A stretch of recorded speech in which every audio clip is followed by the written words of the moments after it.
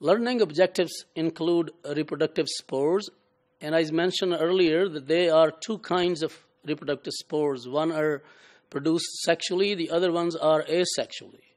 In this part, we will talk about asexual spores. Asexual spores are produced by mitosis, simple cell division. And there are two major kinds of asexual spores. One is called conidiospores, and the other is sporangiospores. Conidiospores, the major difference between the two is that conidiospores are not enclosed in a sac, while sporangiospores are enclosed in a sac. So these conidiospores could be unicellular or multicellular spores, while sporangiospores, the major difference between them is that they have a sac around them. Let's see the conidiospores and the sporangiospores, how they look like. One of the conidiospores is called conidia. Conidia basically is a round-shaped structure. If they are arranged in chain, we call them conidia, as you can see here in this example here. The part that bears those conidia is called conidiophore. And all these small round structures, they're all spores. They're arranged in chains, one after the other, as you can see here clearly, as you can see them clearly. One more thing that I must tell you is that the fungi, especially the filamentous fungi, they are identified by the morphology. So it is this arrangement of these spores which is very important morphologically. So they have, various fungi have a specific shape and arrangement of these spores by which we can identify them. So please keep that in mind, that these arrangements and spores are very important morphologically for identification of fungi.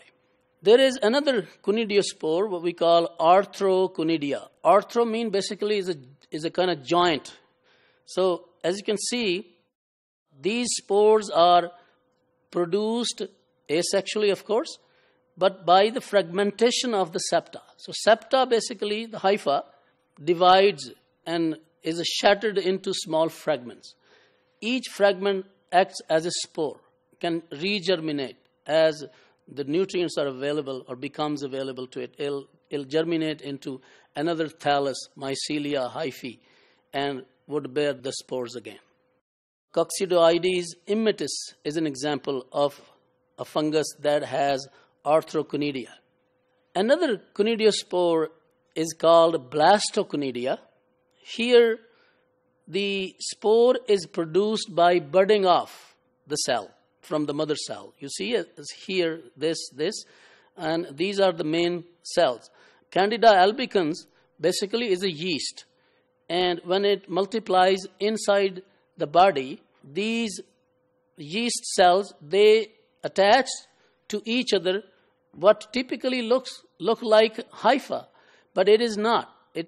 As I defined earlier, that this is a non-filamentous. And that is the reason, although the cells, as they bud off from each other, they are arranged one after the other, and they look like a hypha or a fragment, but they are not. And that is the reason the name is given to them as pseudo-hypha. It's a false hypha. But at the end, there is a budding off of the spore, which we call a blastoconidia. So Candida albicans is another example. Another form of the conidiospore, and remember, these spores are not enclosed in a sac. This is a chlamydoconidia. The chlamydoconidia spores are formed by enlargement and thickening of the mother cell. Just the cell enlarges and thickens in the form of a round body, which we call a chlamydoconidium. And the example again is a Candida albicans. Candida albicans can produce a blastoconidia or a chlamydoconidia. Second kind of spores that are asexually produced, they are enclosed in a sac. And the name is sporangiospores. At the end of the hypha, there is a sac formed, and within the sac, a number of spores are generated. And this stalk, which bears that sac, is called sporangiophore. Like we saw that there was a conidiophore that bear the conidiospores. Similarly, the sporangiospore has a stalk named as sporangiophore. And rhizopus is a typical example of sporangiospores. As I mentioned earlier, this is the vegetative hyphae, which would absorb the nutrients. And then this part, which is protruding from the surface or into the surface above the medium, are the aerial hyphae. And then they are bearing those sac-like structures. And within the sac-like structure, enclosed are number of spores. And when with the air currents or anything that passes close to these spores, these sacs are so delicate that these get easily damaged, and then they release these spores into the air, and they can go with the air currents anywhere. And that is the reason these fungi are present almost everywhere. So in summary, fungi reproduce by sexually as well as asexually. We didn't talk about sexual spores in this lecture, but we will in some other lecture. So there are asexual spores have two kinds, two forms or two types, conidiospores and sporangiospores. Conidia or conidiospores are not enclosed in a sac, while sporangiospores are enclosed in a sac or bag-like structure.